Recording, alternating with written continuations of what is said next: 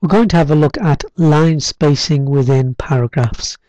For that we need some paragraphs of text to work with, so I've just already typed in equals rand brackets 5, 5, which will give me 5 paragraphs, and each paragraph has got 5 sentences within it.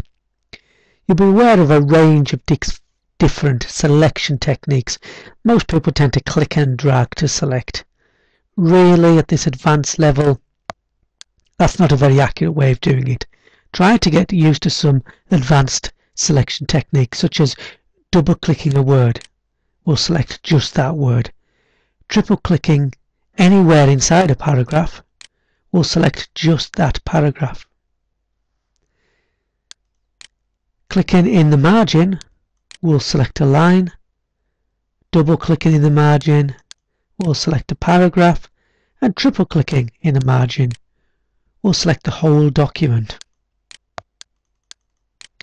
So a range of selection techniques there. So I said we were going to look at applying line spacing within a paragraph, and that's really key, the wording within a paragraph. Line spacing is one of those formatting options that works on a paragraph.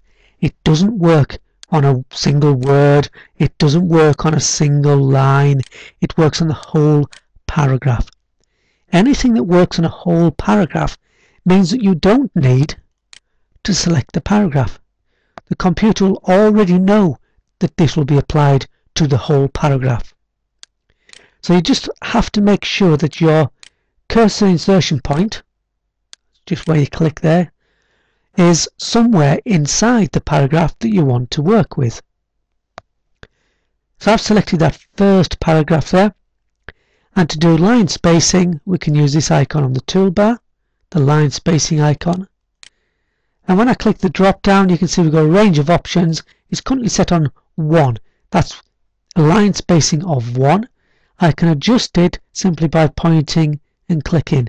If I want double line spacing, I click on 2, and you can see that it's giving me double line spacing between the lines within that one paragraph only, because I only had one paragraph clicked on.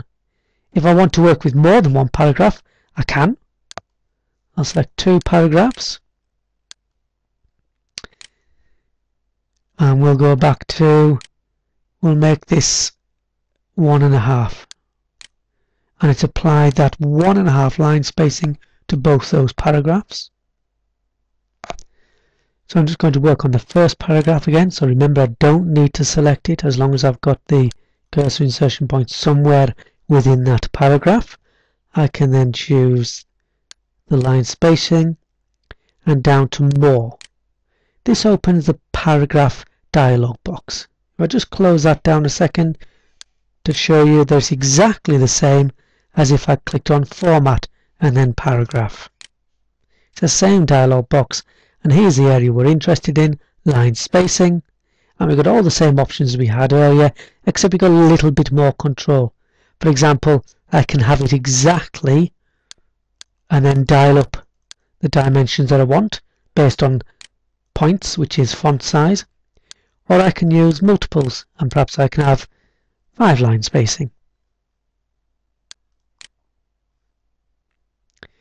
So that is line spacing.